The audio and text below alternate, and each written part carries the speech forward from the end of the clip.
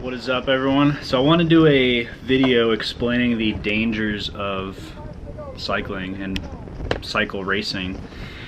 You see just how close we are to everyone else. Sorry, I'm watching the video over here. You see how close we are. If anyone makes a mistake, you're on the ground. And that's pretty much what happened up here.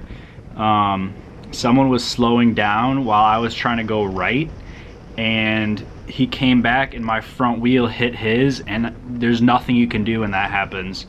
You pretty much just crash. If you lose your front wheel, you have no control, and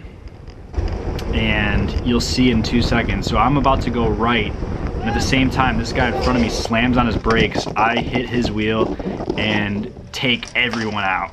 And this was clearly my fault. I was a little bit too close to him, and you can see me on the ground in the top right corner, just like, what did I just do?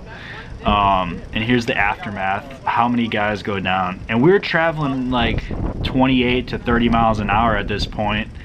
And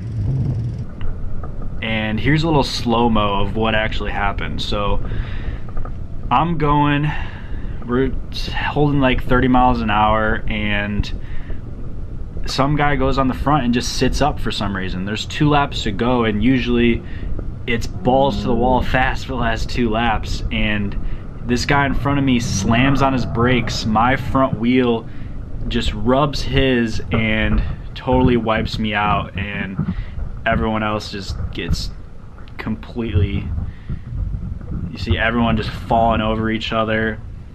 I don't think anyone was too seriously hurt. Obviously we're gonna have some broken bikes. I broke some spokes on my carbon wheel. Luckily I was able to get it fixed, so it wasn't too big a deal. But it's just how bike racing is. Crashes happen. Crashes happen.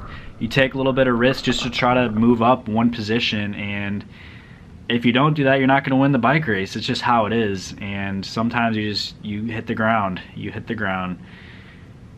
This was like, I had two or three crashes last year in 2016, but this was really early in the season, probably in February. Luckily I didn't get too injured, but that's the sport, man. That's the sport. If you want to race, you want to win, you got to hit the ground at fast speeds. It's just how it is. There's some tips to avoid crashing. I have a video on that. You guys can go check that out, but that's a sport, guys. That's a sport. If you have any questions, let me know down below. Thanks for watching.